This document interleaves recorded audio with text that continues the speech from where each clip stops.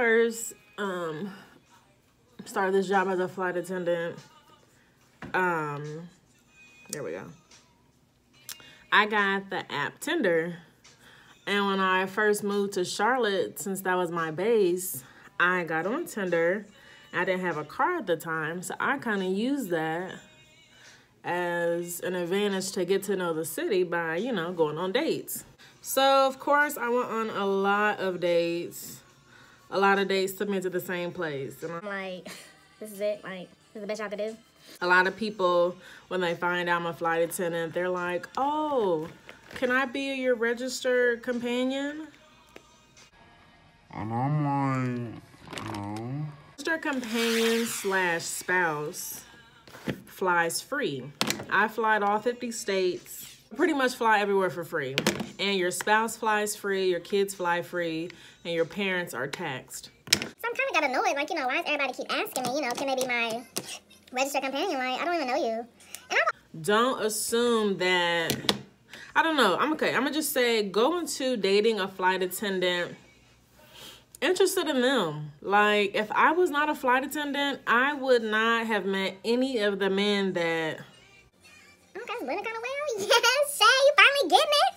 Into it as if, you know, you're dating somebody, like you're interested in them. Like, I'm just telling you, like, that's just gonna tick off a lot of flight attendants. Like, don't do that.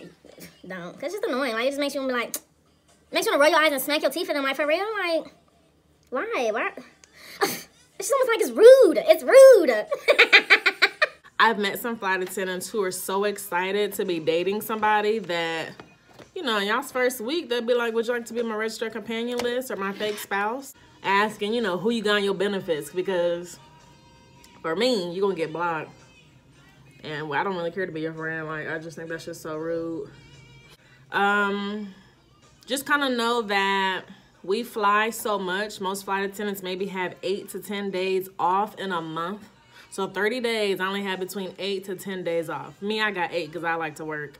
So I only got 8 days off. I'm going to screenshot you my schedule, show you my off days, and boom, if I have Friday night off, supposed to be back in Charlotte at 9 o'clock, and I get stuck in Birmingham, Alabama, and I can't get there till midnight, you cannot trip or be mad. Like, it's not my fault. Like, I can't help that I'm, you know, stuck because maintenance, weather, crew member passed out or whatever. Like, if you get mad or irritated when a flight attendant says, you know, I'm stuck or delayed, well, you're going to be mad for a really long time. Your little feelings is going to be hurt because it's a patience thing.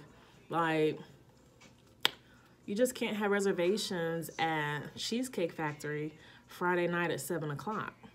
I may not make it back because we didn't leave till such and such time, or we had to divert somewhere, or, excuse me, you just never know. So when it comes to dating a flight attendant, but you have to be understanding to their schedule.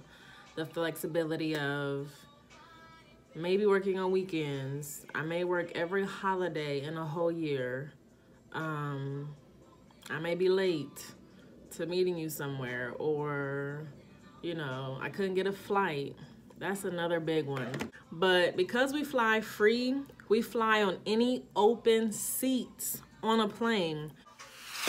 Dating somebody in another country, it was kind of complicated. I mean, not really, but because I would send him my work schedule, like, you know, what off days I would have that month, because I would say maybe the most complicated thing of dating somebody in another country would be if there's a time change and the commute to get to him.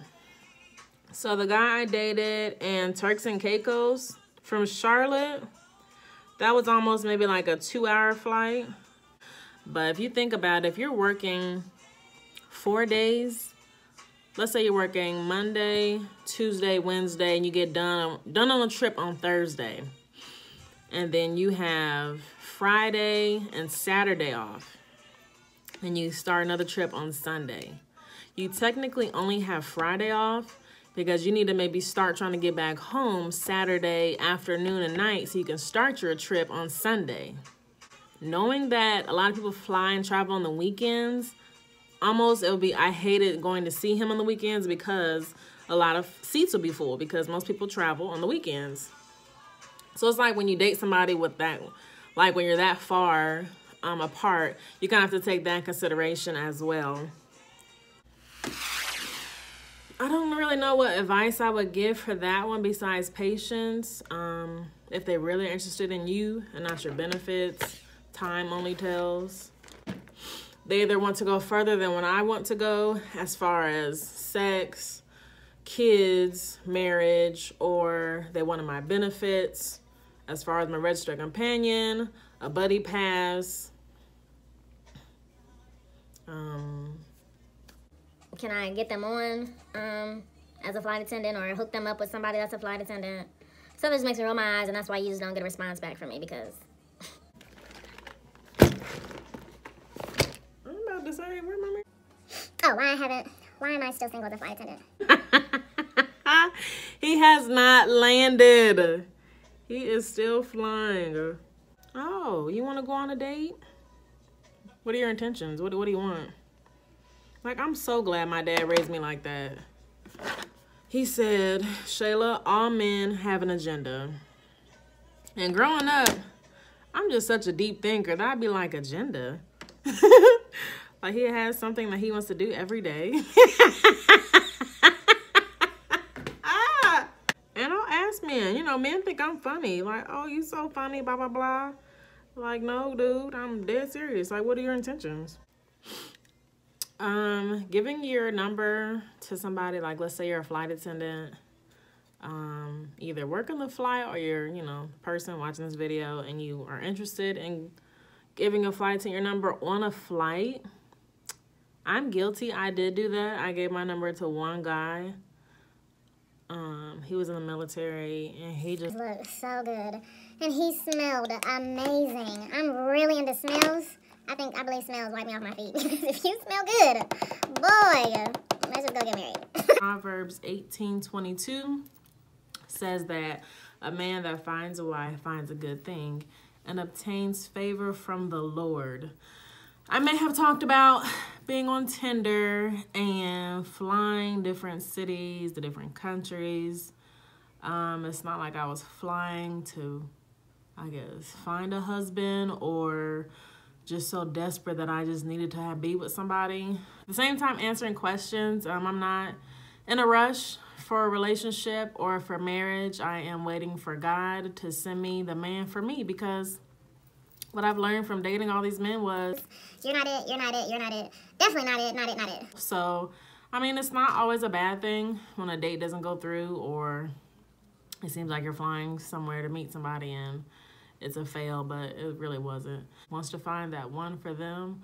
I'm not looking. If it does happen, I'm not gonna stop it. I am open to whatever God's direction is for my life. But when it comes to having this job, sometimes it is complicated. But when two people really want something and they work really hard to make it work, it'll work. And of course, with everything, if you keep God first, you know, most definitely, it will work and be successful for you and your future spouse. So hit the ground running and have a fake smile all day long and just tell the passengers thank you for flying with us, and please put your bag in the overhead compartment or the seat in front of you. Please make sure your seatbelt is securely fastened. Make sure your tray table is in the stowed upright lock position or side position. There's a silver knob on the right or left hand side of your armrest. If you hit that, your seat will come in the upright position. It must remain in position for takeoff and landing. So, I'm gonna say that a whole bunch of times today, so drink my water so I don't get cotton mouth, and I will see you guys in another video. Bye-bye.